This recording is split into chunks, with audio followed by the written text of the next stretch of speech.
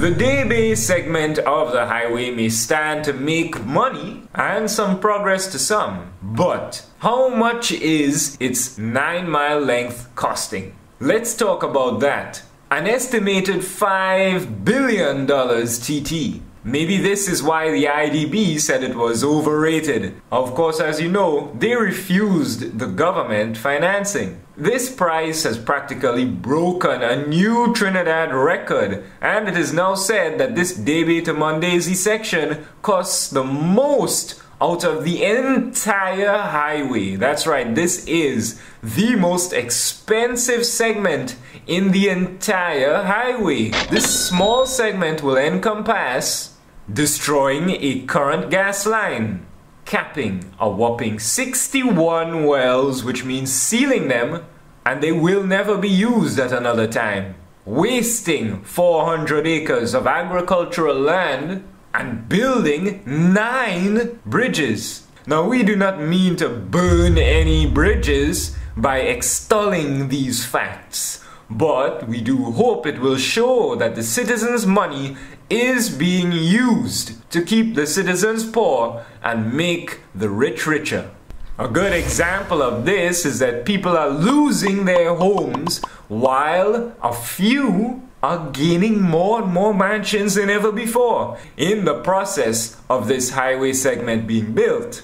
Perhaps that is why there is such a lack of transparency in the building of this highway by the government and the contractors associated. They don't let anybody know about their corruption. All this has been seen before in the past, my friends. It reminds me of the Trans-Texas Corridor that started in the US, a super statewide 4,000-mile toll road network of roads between Mexico and Texas, dividing communities. But of course, the state said it was just to help with business. Farms and ranches were destroyed and divided all in the name of better business. Is their costing of $125 billion to build this helping big business trade and not small town business? We think so. Why don't we go and ask the people who lived in those places? Is it that the business will help Walmart to get their cargo into the US cheaper and faster? Or is it that the business will help the farmers be able to move more swiftly and effectively? Why did they really build that Trans-Texas Corridor? Was it to serve the people, or was it to serve the big companies who don't care about the people and only about themselves?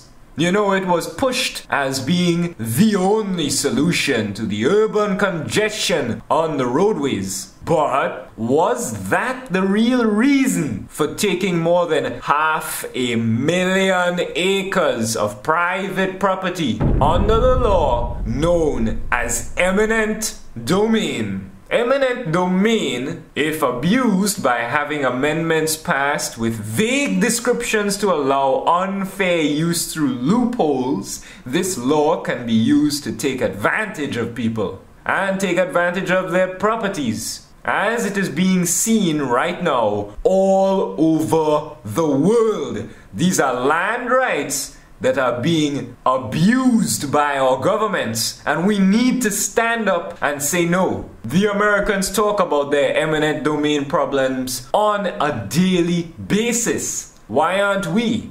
More and more land is taken from rightful owners and placed into government or a wealthy and powerful businessman's hands. Being poor in itself opens you up to being weak politically, as you know. This is why the poorer people can be herded around from place to place so very easily. They lack money, which has all the moving power in the world, right? You be the judge. This is how financial crisis has affected us. Is it that just because a person is poor, they have no rights? On a worldwide scale, and even right here in little Trinidad and Tobago, we see that people are sent out of their homes and they are told that it is temporary. They get vouchers to rent other places temporarily while construction happens where their old home used to be. But when they try to move back in, they find their neighborhood completely commercialized, built up to such an extent that they cannot even move back in. Why is this? Well, because they have not been compensated. So they have not been paid back the money that the government said they would pay them. They were instead fed lies. And now their choice is to continue to rent somewhere else and rebuild money so that they can one day move back into their house, or they can purchase land in a cheaper area, or they can become homeless. And yes, that happens a lot more than you would expect. That is why land rights are important, because if we do not stick up for it, the government will take it right away from you, give it right away to somebody else, make sure you're too poor to afford it, and you too will end up homeless. Now to Texas, where we will originate this broadcast tomorrow night. There's a huge project underway in Texas. It has generated a huge controversy. It's a proposal to build a privately funded toll road, a mega version of a super highway that would cut a massive swath through the Lone Star State and would allow truck traffic from Mexico to speed through Texas. There are some bumps in the road to report tonight. Our report from NBC's Don Teague. It would be a superhighway unlike anything in the world. A 4,000-mile network of privately operated toll roads connecting Texas' biggest cities with Mexico. The Trans-Texas Corridor, proposed by Governor Rick Perry, would be 1,200 feet wide with separate lanes for trucks, cars, freight trains, even a bullet train. We're mixing a dough. But if Texans like Bill Polk have their way, it will never happen. It's going to hurt us real bad. I'm sitting here with 103 employees that depend on this place. Polk's Bakery relies on customers from Interstate 35, the most congested in the state. But the new highway is designed to move much of the traffic off of interstates, bypassing most cities in its rush to speed truckloads of Mexican goods north. The new corridor will instead plow across farmland, gobbling up more than 500,000 acres, along with countless homes and businesses. What's more, Governor Perry awarded the first contract to develop the project to a Spanish company, which some say effectively hands control of Texas infrastructure to a European corporation. If we need a toll road, Texans and Americans can build it. In Central Texas, Farmer and County Commissioner Wendell Crunk says it's bad enough that the corridor will destroy some of the best farmland in the world. But as a private road with few on and off ramps, it will also hurt the economy in his Waco district. This is a built for profit, a limited access, no service roads, toll roads. And there's no way for people to get off to spend the money in your county. We do not want to be converted. I will tell you that much right now. And a very unpopular road, at least in this room. 800 plus locals pack the hall. Most are landowners opposed to a Trans-Texas Corridor, or TTC, dividing their farms or ranches. Tonight is the fourth in a series of meetings. The others were much smaller, and the mood here was decidedly confrontational. That we've had two previous open houses, public meetings, and the tone was significantly different.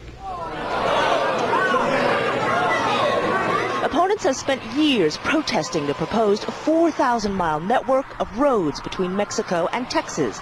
They argue the total cost of $125 billion plus is really to help big business and not small towns where they live. Waller County, the citizens here are not going to bear the burden so Walmart can get their cargo into the U.S. cheaper and faster. Okay, I'm just saying that. As previously mentioned, the people of the affected area in the Debate-Mondesi section of the highway were told that a gas line was being passed before it was found that the highway section was really the reason for the construction. This is a known maneuver, a trick that is used in eminent domain all over the world. There are cases of gas companies, for example, taking local farmers' land by eminent domain law to build a pipeline, whether the community needs energy or not. That's right, they don't even need it, and yet these pipelines are being built. Any wonder why they always get their way? Is it about progress or is it just about profit?